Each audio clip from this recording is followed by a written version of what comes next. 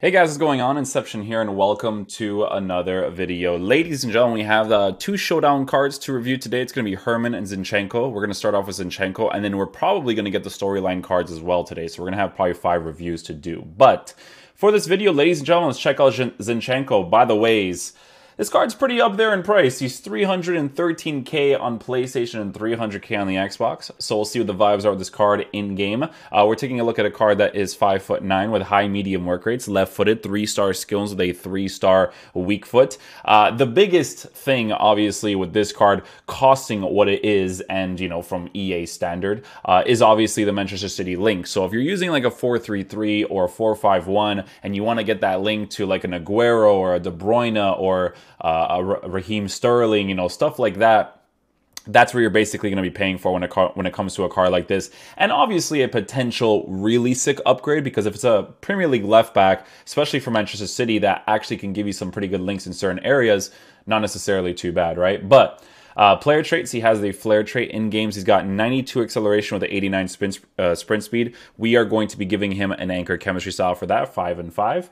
Shooting on the cards at an 80, 63, 82, 75. So it's okay right now for a fullback. Obviously, he's not going to be a crazy good attacking oriented fullback, but he is a 5'9" player with some decent dribbling stats.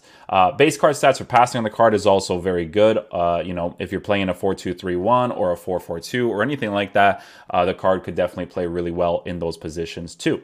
He's got 83 agility, 83 balance, 83 reactions, 87, 84, 81 for dribbling stats, which is pretty good, obviously, for a fullback that has the height that he has with...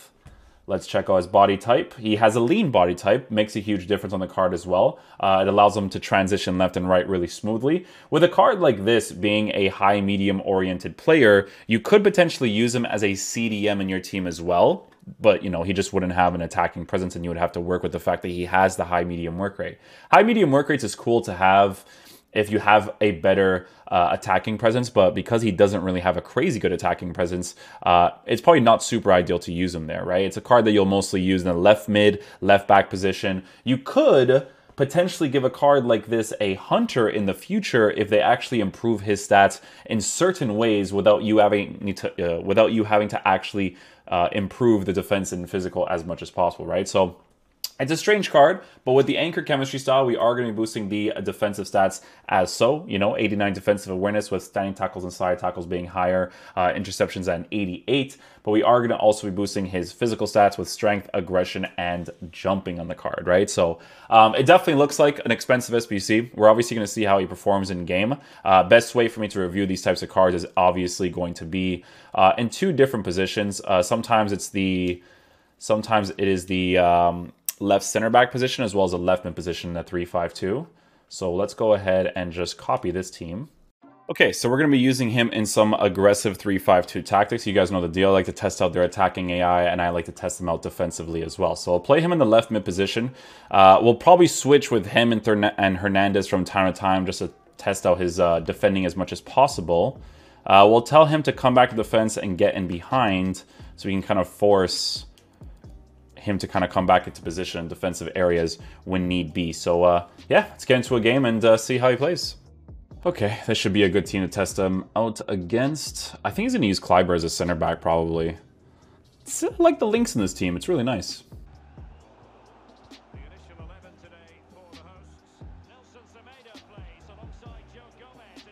See what his dribbling is like. Attacks the empty space really quickly. I'll do a first-time pass over here. Oh, try to get it to the angle behind Ronaldo. It's forced to run of him right here. Oh, that bounce pass was insane. Little bounce pass again. Nice goal. There we go. The bounce passes in this game, they're crazy, man. They work out so well. He has good enough pace in that situation to be able to provide that assist. It might be an ideal left wing back to use in a 5-3-2 if you guys are about that rat life. The 5-3-2 is it's a good formation if you're playing in an attacking way, but if you're playing it in a defensive way,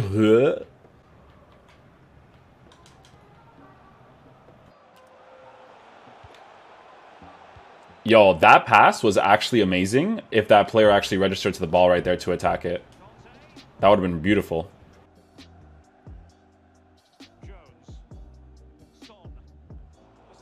Oh well. Zinchenko well positioned to get that interception right there. I'm going to try to involve him more in the middle over here. Force that attacking AI out of him. We're going to cancel it now. Bring him back. Do the cross again. Dude, he does really good crosses, man. I would actually recommend you put your players in the box set to high with a card like this. He sets them up really nicely.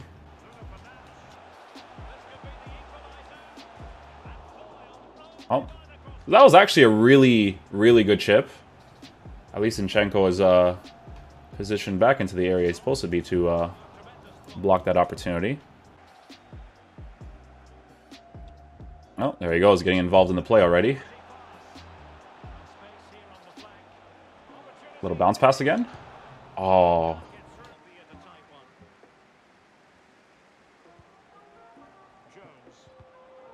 Nice job, Zinchenko. Let's go.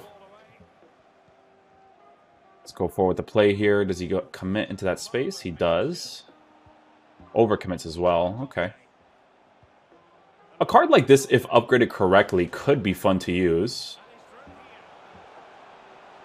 Get the fake shot cancel there. Shot. Oh, we actually hit that. By the way, the shot was actually really bad because I 100% went for the far post right there, and he hit the near post in that area. But hey, it resulted in a goal, so we'll definitely take it.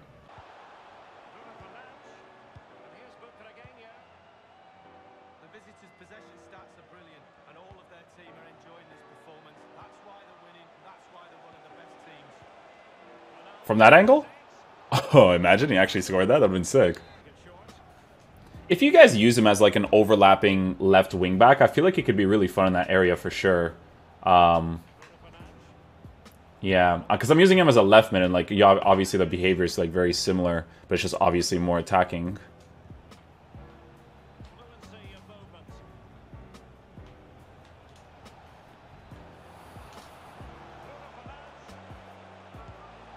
Oof, that fake shot, man.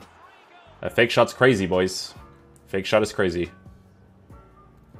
And we get the rage quit. Cool. Yeah, his attacking presence is cool. Defensively, he was okay. Let's try him on the left center back position this time. Okay, guys. So this team's format is actually kind of good for this because we can go ahead and switch Zinchenko from the left side here to the left center back position. We can have Theo there. Cool beans. Let's see what he's like.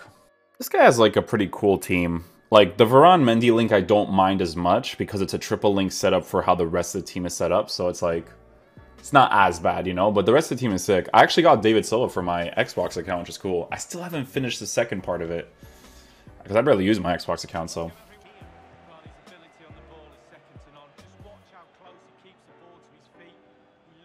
Oh, Zinchenko versus Ronaldo. Let's go, baby. Good job.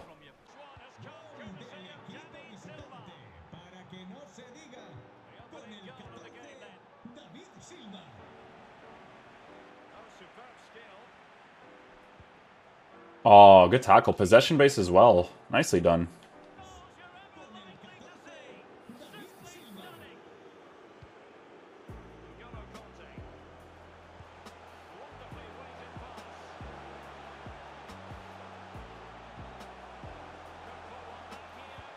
Oh, nice shot cancel. I involved Zinchenko in the play there because honestly, attacking-wise, he's pretty fun to use, man. He does the work for me. I think a big thing with this card is obviously the lean body type. It's definitely helping it out a lot, for sure.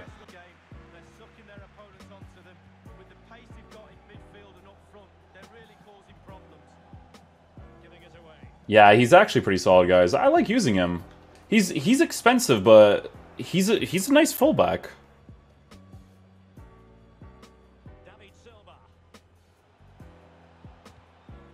Transitioning is actually solid. I'm kind of like baiting him into the passes over here.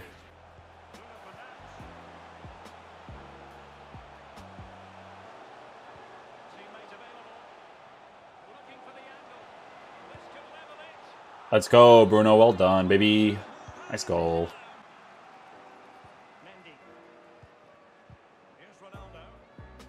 Oh, actually did really well right there. Nice, Zinchenko.